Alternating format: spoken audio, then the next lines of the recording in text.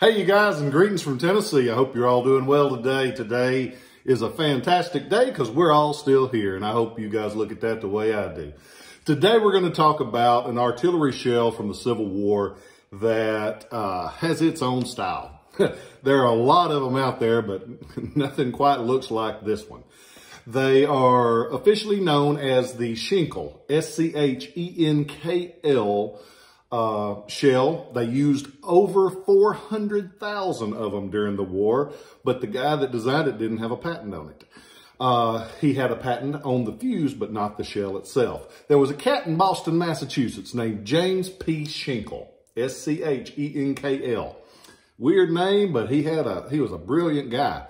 And several of the artillery guys of the day said that these shells, when they worked, they were the best. When they didn't, they were the worst. So, as with many things, the things that made it special were also the things that held it back.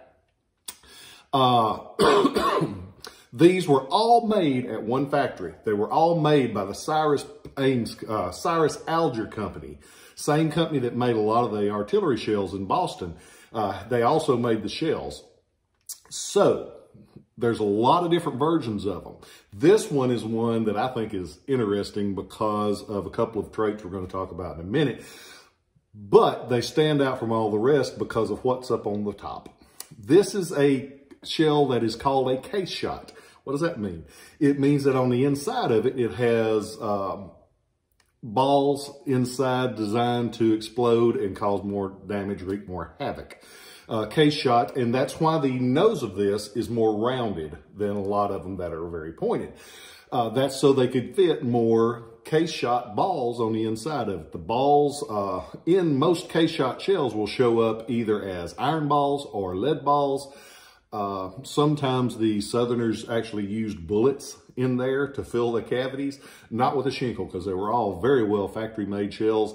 This one is cut in half. You can actually see the balls on the inside of it. If you notice the shape of the shell, it has the larger front and then it tapers off on the back and it has ribs. What are those ribs for? Why would you go to the trouble to put those on there? It's because this shell used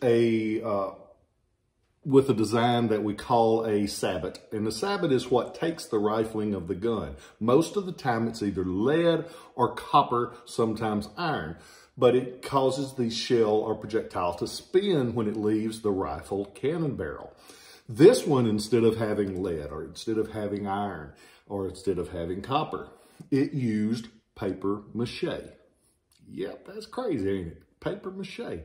And actually it turns out to be his wife, Frederica Schenkl, there's a hell of a name, ain't it? On January 17th, 1865, year of our Lord, she got a patent for that paper mache sabot almost after the war's over, but hey, she stuck with it and got it. So good for you, Frederica.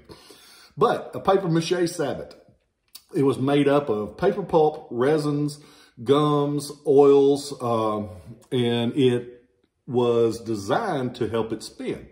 Worked really, really well, like all of the people that inspected the artillery and all that. They said it worked perfectly if that paper mache sabot was produced perfectly and it lined up in the barrel correctly. They said if it got wet or if it got damaged, that it wouldn't load into the gun correctly and then it wouldn't fire correctly. Because it actually, when it worked perfectly, it formed a perfect seal in there and let the shell fire more true and as it should. And it also was favored because you can imagine the sabots on the other ones, if they ripped apart while they were flying, they were probably going to fall on your men. With a paper mache, it's okay. But if it's lead, that could cause some trouble. Less friendly fire with the Schenkl shell. That would have made the infantryman in front of the artilleryman a little bit safer. So, bad weather was a bad thing for them. But if it worked perfectly, formed that great seal, which is why the flame from the blast couldn't reach the front of the shell. So we don't see time fuses used with Schenkls. You see percussion fuses, which he had a patent on. He had a patent on the fuse in 1861. The one that this is a crazy design. It had so much stuff going on it that you don't see a lot of them surviving, because there are multiple parts and they would break easily. They would come apart easily. If you fired them, a lot of times they were melted. This one is pretty. They used a combination fuse, meaning that you could set it for a time. So at the top, you turn the top, and this is what the diagram shows that it looks like. You turn that top to the desired fuse time. So you'd set it to 4 seconds if you wanted to blow up 4 seconds in flight, or you could wait for it to strike and be a percussion fuse. Most of the time, something went south, and not a lot of them worked the way they were supposed to according to the records. This particular fuse, he patented on July 15th, 1862. You see them used, and here is actually the cross-section of what that fuse looks like. Isn't that neat? It's a big old thing, and you'll see it's neat when you see these when they come out of excavated places. When they're just the fuse, they're gnarled and mangled, and they look like they've seen the war. Huh, I guess they did. But you can go on to ShilohRelics.com. You can see this. If you get a chance, read up on Mr. Schenkl. He didn't make it through the war, but he was one of the very important artillery shell designers and providers during the war. Thank you, Mr. Schenkl. Hope you're doing well wherever you ended up. Today, I want to just say thank you. I've had a lot of people, contact me and tell me that they like the videos when they order, when they're asking. And I feel bad because I do not ship internationally anymore. And I've had several of you wonderful people from overseas email lately asking me about it. And it's nothing personal at all. You guys are fantastic. I appreciate you so much. But the postal systems and the UPS systems to get over there, it just ain't worth the hassle. They're a headache beyond measure. But I wish you guys the best. I appreciate you taking time to watch these videos, and I think the world of you. There's a lot of good people all around this world. That's one thing I've learned in this business. But I hope you guys are doing well. I hope you share these videos, and I want to say thank you for all of you that have.